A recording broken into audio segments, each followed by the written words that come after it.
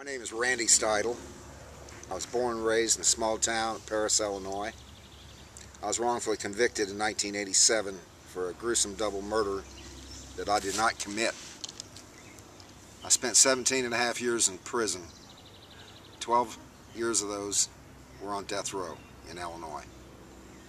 And I watched in those years 12 men be executed. If it had not been for people outside of the justice system, I'd have been executed. My case began in July of 1986 with a gruesome murder of the newlywed couple. And small town of Paris, 9,000 people, they were looking for somebody to blame for these murders. And I went from the streets to death row in 97 days, me and my co-defendant. No physical evidence tying me to the crime. I had a corroborated alibi, and I had a worthless attorney.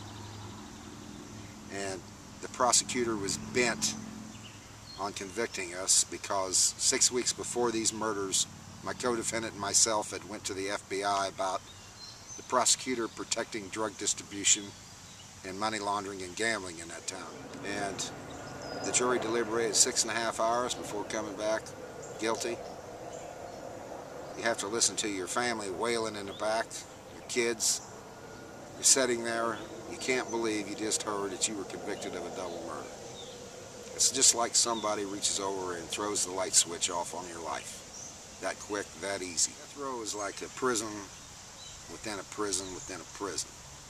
You're in a 4x8 cage 23 hours a day. You're fed in the cage.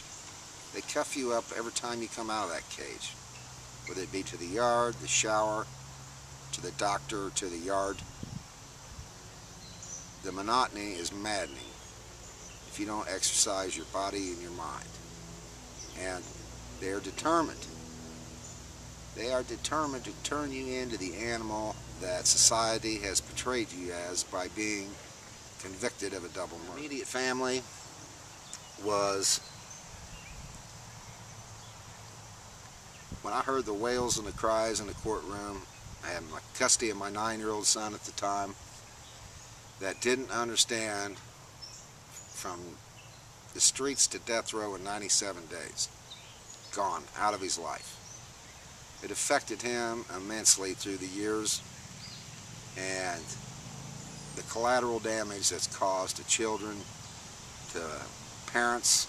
If it hadn't been for my mother, I'd probably be dead today. I never thought I would be vocal about my case and want to talk about it. But I figured if I don't talk about it, if I'm not trying to be a voice for other Randy Steidls that are still sitting on death row in this country, those people don't have a voice, just like I didn't have a voice. Well, now I do. And I am not the expert on the death penalty. I am one of them. And I believe people need to be educated about it.